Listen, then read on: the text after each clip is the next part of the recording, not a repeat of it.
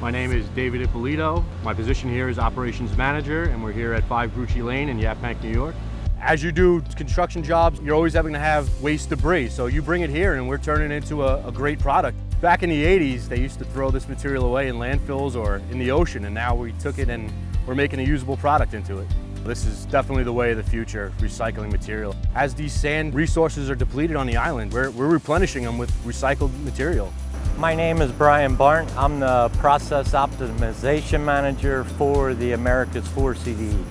In New York City, Long Island, the virgin sand sources are dried up. We can completely recycle 90% of our water, which is very important, especially with water restrictions. And trucking is very expensive in New York City and Long Island. We just have to recycle as much product as we can. This is one of the first plants that we process concrete washout, which has been a waste in the concrete industry, so it's fed into our plant to be processed into usable sand and aggregates again.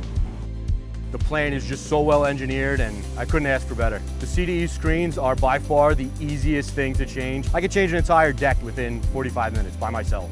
Working with Brian is the best. Anytime I have a question about anything, I get Brian on the phone, and I don't think there's one time where he hasn't answered the phone to answer a question or when I needed any type of information from him. He's the best. The CDE custom care team is absolutely essential to our operation here every day.